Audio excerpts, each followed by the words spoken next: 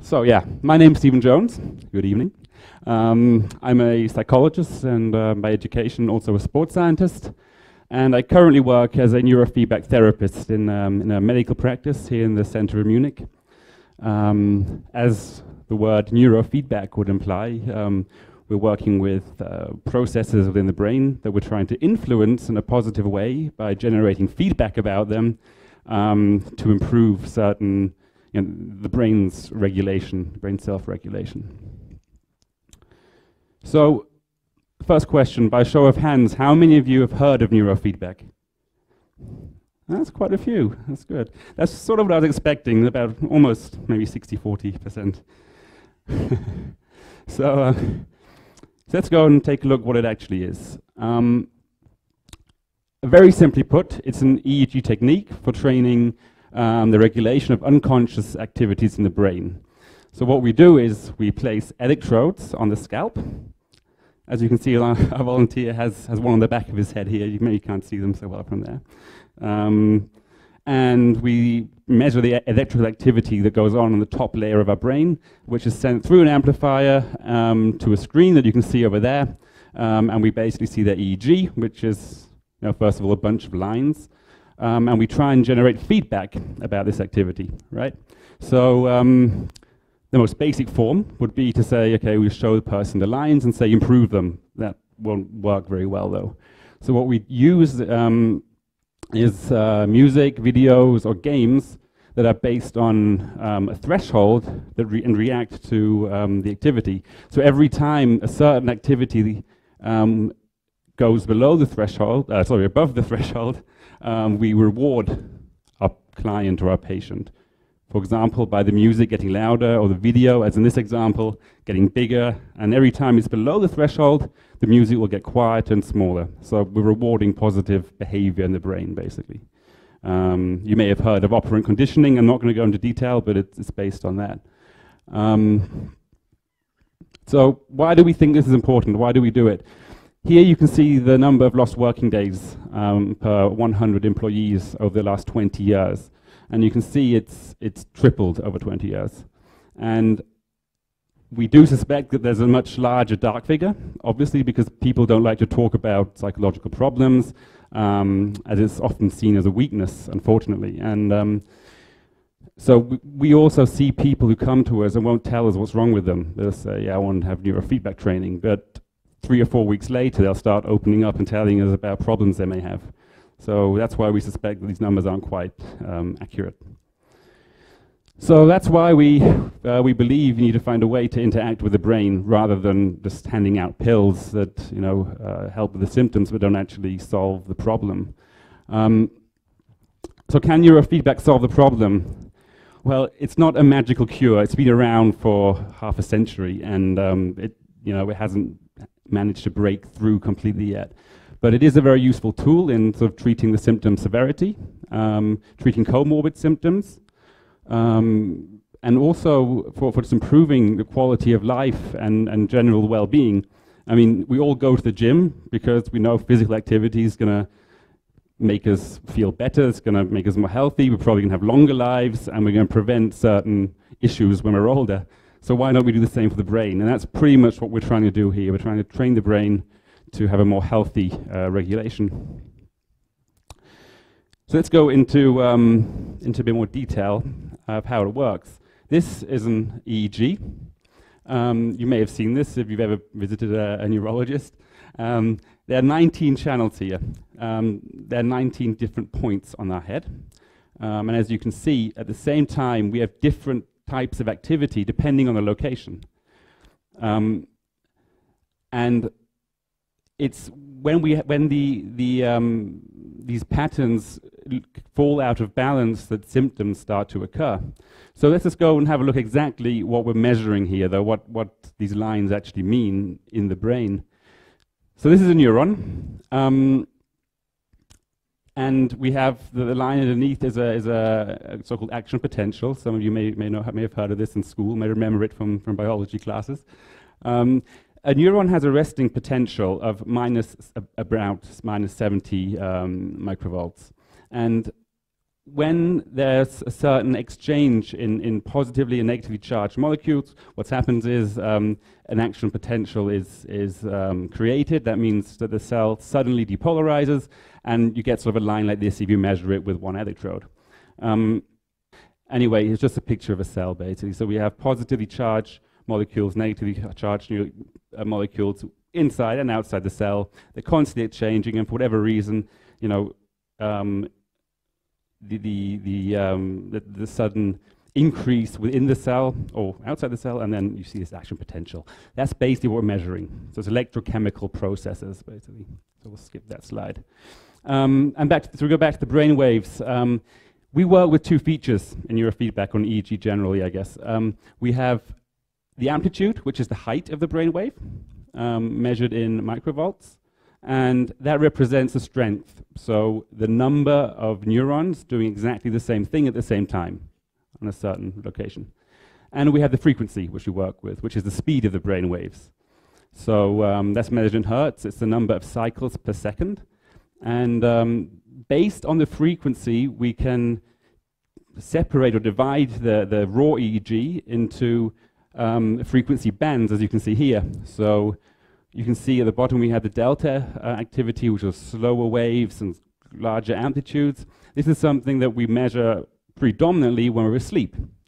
And for example, if we're sort of concentrating, working hard on an exam, or just at work, focused very strongly, we have lots of high beta waves. The faster the one to the smaller amplitude. And that's a good thing. We need these brain waves for different mental states that we're in. It's just when we have the certain frequencies at the wrong location, I guess, or a location that we don't want to see them over a long period of time, is that when we have problems. But just to make this whole thing a little bit more clear, this is why I've hooked up our volunteer here. Let's go into a quick demonstration. So this is what you're going to see in a second. I'll just have to walk over here to change a few things, but I'll just show you over here right now. So here you can see, well, this white line is the raw EEG. All the frequencies are contained in here. We filtered out the alpha. You'll see why in a second for demonstration purposes. And that's the alpha amplitude it represents. And here we also have the alpha amplitude. Now we want to reward the alpha activity every time it goes above a certain threshold, which is here, this little arrow. I don't know, you probably can't see it so well at the back. There's a small arrow here. And every time the brain activity goes above the alpha, this number here, which is the percentage of time above threshold, will go up.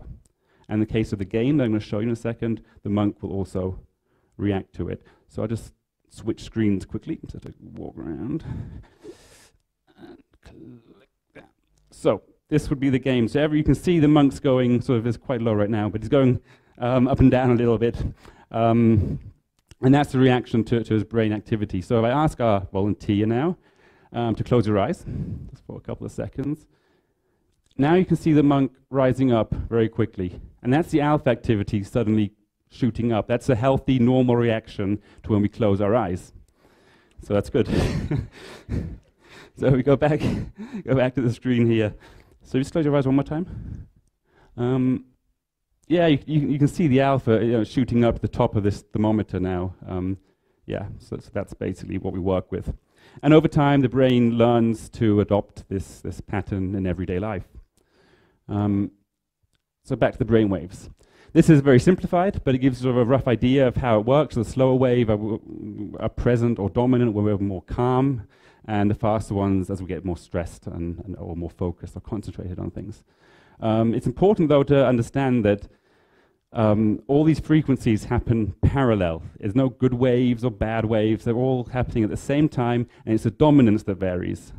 So what we tend to see, a very concrete example would be burnout. In burnout, when people suffer burnout, often it's work-related, and they're working their 12-hour days, 6 days a week, week after week, month after month. So they're using the front part of the brains and generating a lot of this high beta activity, which they need.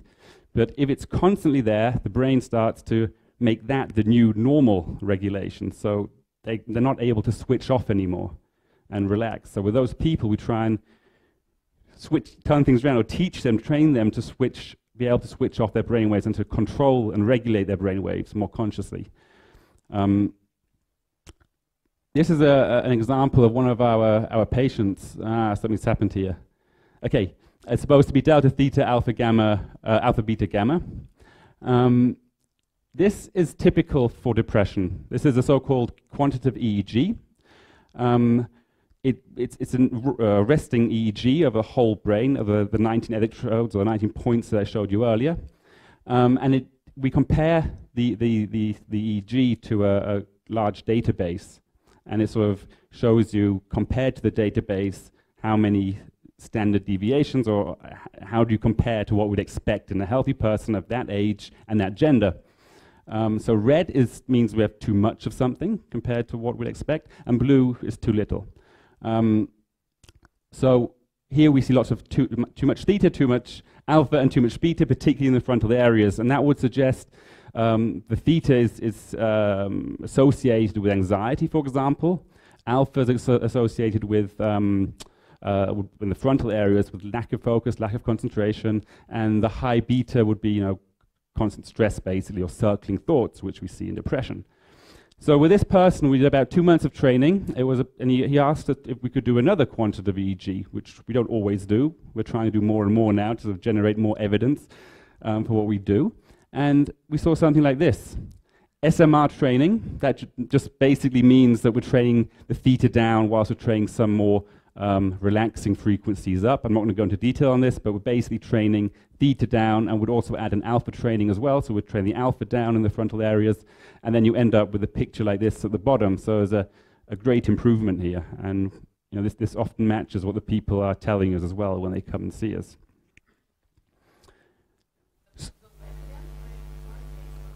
After certain, surprisingly, it doesn't go back so quickly. No, the effects are lasting once you reach the state. So we do recommend that the people come back to us for like another boost session. But yeah, the effects are pretty good and pretty lasting. So, who is neurofeedback for? We say it's for everyone. So I've talked to you about the patient just now, but we also see lots of businessmen, top managers who are stressed all the time, and we try and sort of do relaxation trainings with them, or concentration trainings, focus trainings to increase productivity. So that's more a preventative training. However, we are working towards taking this into health management, and we have some big projects going on there. It's nothing new to the world of sports. It's been around for decades, and particularly in the field of golf, it's been a very useful tool, because when they're putting, they have to be focused in the moment, and every movement has to be carried out carefully. And there's some interesting studies there as well, if you're interested. We see a lot of students who come to us who have difficulty taking exams because they get nervous, and even though they've learned everything, they fail. So we'll combine the neurofeedback with example questions, perhaps, from the exam, and just go through it with them. And we also see artists. So we have a project going on with classical musicians in Augsburg. It's surprising how competitive it is. If you've gone through the whole classical training in music, classical music training, you end up competing against 500 other people for one job in an orchestra. And you have to audition, so you're playing, behind a curtain, so they don't even see your face whilst you're playing. So they need to be able to perform in the moment. And we actually received feedback from one of the people we were doing a study with, saying that he got a job, and he says it's only due to neurofeedback that he was able to perform. And that might be a slightly extreme statement. I mean, I wouldn't say we can, as I said earlier, we can't cure everything, but he associated it with the neurofeedback, which is a very positive thing, so it's definitely a helping tool. So that's pretty much about neurofeedback itself, like the basis of neurofeedback, I guess. Now, where do we see the future of neurofeedback? And these are things we're doing at the moment in our practice. We're sort of trying to develop new technology and new methods, and we're working with virtual reality, so we're creating whole environments that will react to your brain activity, which would make the whole experience more intensive. And it also takes away the distraction, because you are sitting in the room, in your chair doing neurofeedback on a screen, you always have a therapist sitting next to you, looking at you and watching you. So this is probably going to, we hope, lead to stronger effects and a more fun experience. And we also have the mobile training systems that we hand out as an addition to the therapy. It doesn't replace therapy, but people are using it at home, for example, maybe to help them sleep. So now before going to bed, they might do a neurofeedback training to sort of calm themselves down and then fall asleep easier. Yeah, so that's pretty much neurofeedback in 50 minutes. As said before, there's a break now. You're all welcome to come and have a go and test it out for yourself. Yeah, thanks for coming out, listening this evening. Thank you.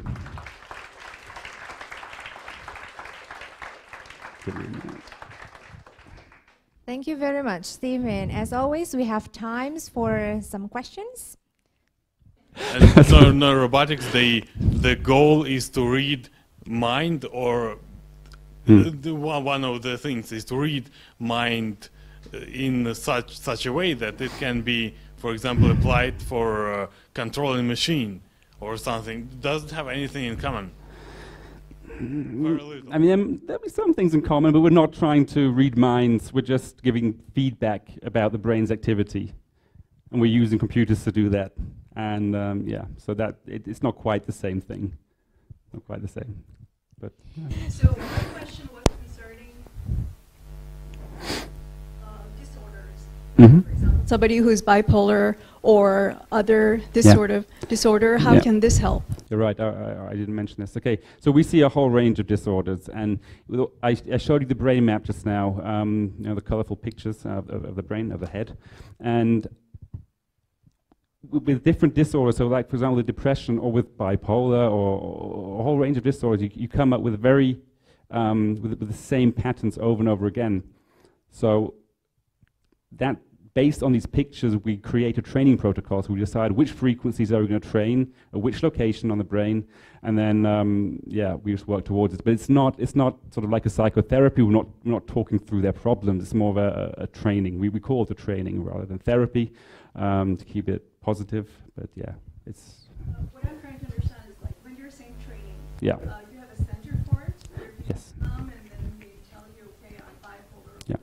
schizophrenic, or whatever. Yep. And then, so according to their disorder, you create a treatment around it, and then Yeah. it happens. Yeah, in general, this is more of an addition to a treatment they already have, and it just sort of helps that. So it doesn't replace other treatments for serious disorders. It's an addition for that. Yeah. Okay, from this side, yes, you are on the back.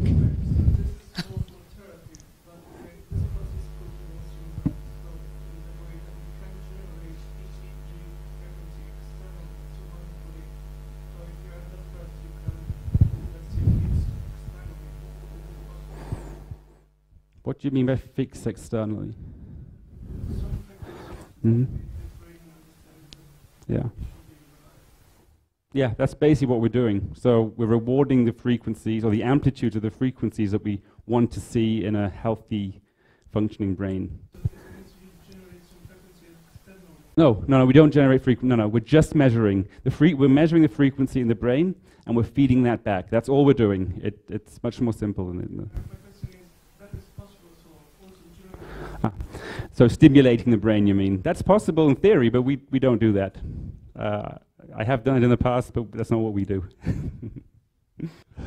Yes, please. Yes, and then after that. Yeah. I think this is really amazing presentation, and yeah, it looks everything nice and fancy, but in theory, like in practice, I think it would be more complicated, especially with depression. I mean, you showed it, and it seems really straightforward, and someone who's like a neuroscientist and psychologist too, I really like depression is something that is having so many factors and variables affecting depression. We have biogenic factors or sociogenic factors. So, do you think it is responsible to approach treating depression the same way all type of depressions, the same technique? And do you have any like location after this, so you can see what's happening with patients who have different reasons for depression? So Yeah. how neurofeedback is actually affecting. Well, first of all, when people come to us with depression, they're in treatment with a psychiatrist. this isn't replacing other forms of therapy. It's an addition to what is already being done. The thing is, the typical person who calls us with depression is someone who has gone through all the medication, and we know it's trial and error process until you find the one that works for you, and they say it's just not working, and they want to try something different. And then they come to us. We have a doctor in the practice as well, who I work for, you know, so we do also contact the people who are already treating them. We are very careful with this and being very responsible with our training. Okay, I have to cut the discussions because I promised him to get the questions, but Stephen is also available during the break. I would like to understand the feedback part, because as far as I understood, it's visual feedback.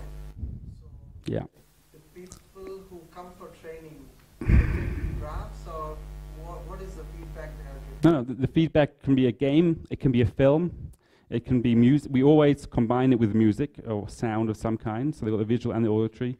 In theory, it can be anything you can feel. It could be, you know, a chair, massaging chair that vibrates in theory. You just got to generate some sort of feedback that reacts to the threshold that you're going over, right or below. That's pretty much how it works. And Does that make them addictive to the? No. No. Okay, thank you everyone, and thank you Stephen one more time. Thank you. We hope you have enjoyed this video, and for more videos go to freqphysics.com.